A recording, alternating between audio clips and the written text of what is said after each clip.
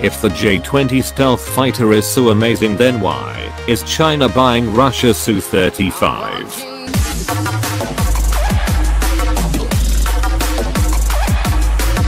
Even as China is publicly showing off its new Chengdu J-20 stealth fighter at the Zhuhai Air Show for the first time, Beijing is continuing its efforts to acquire advanced Russian fighters.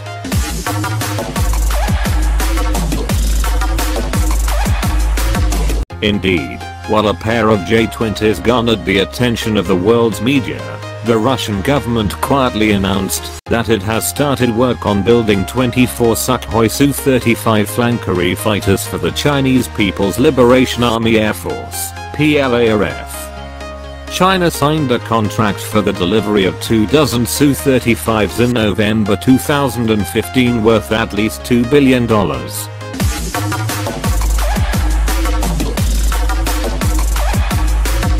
As such, Russia is expected to deliver 4 Su-35s to the PLAAF before the end of the year.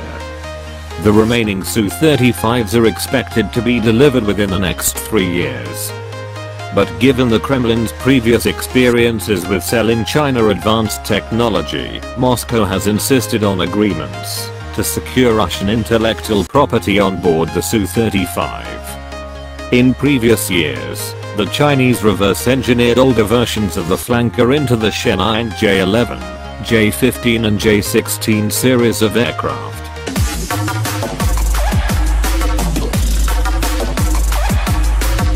Despite whatever agreement Beijing might have signed with Moscow, the Chinese are almost certainly interested in the Su-35 to harvest its technology.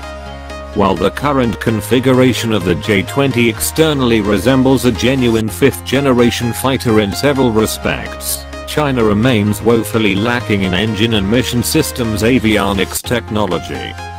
The Su-35 Saturn AL-41F1S afterburning turbofans, Tikhomirovny IBC phased array radar and electronic warfare suite are likely of high interest to Beijing.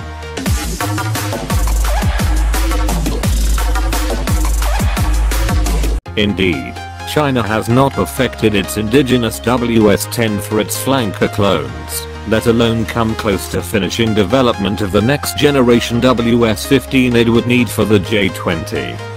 The WS-15 is currently thought to be in a ground testing phase with flight trials set to begin on an Ilyushin Il-76 sometime in the future.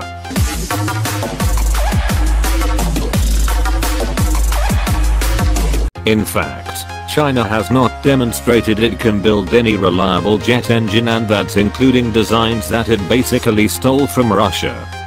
Indeed, the J-20 currently appears to be powered by twin Russian-built Saturn AL-31F engines found on the Sukhoi Su-27 and its many Chinese knockoffs. The addition of the Russian-built AL-41F1S series engines might provide a solution to Beijing's engine woes.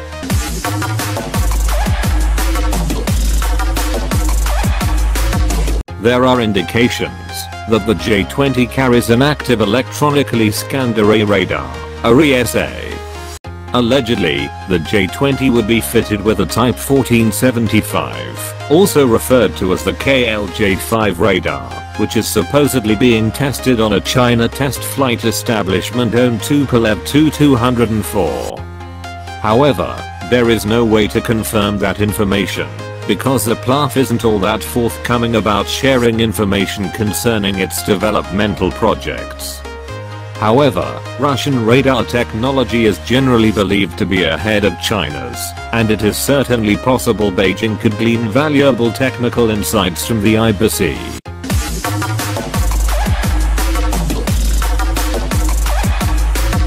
Certainly, the J-20 does represent a leap forward for the Chinese defense aerospace industry.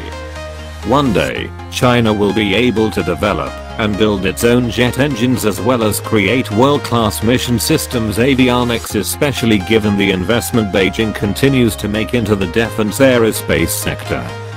However, that day is not today.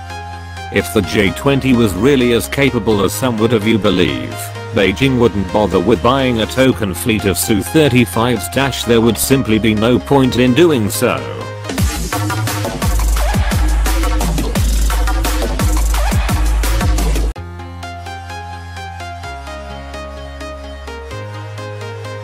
Thank you for watching.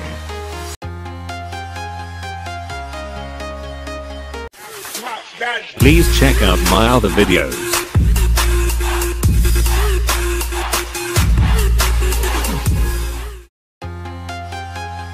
Please like, comment, share, and subscribe.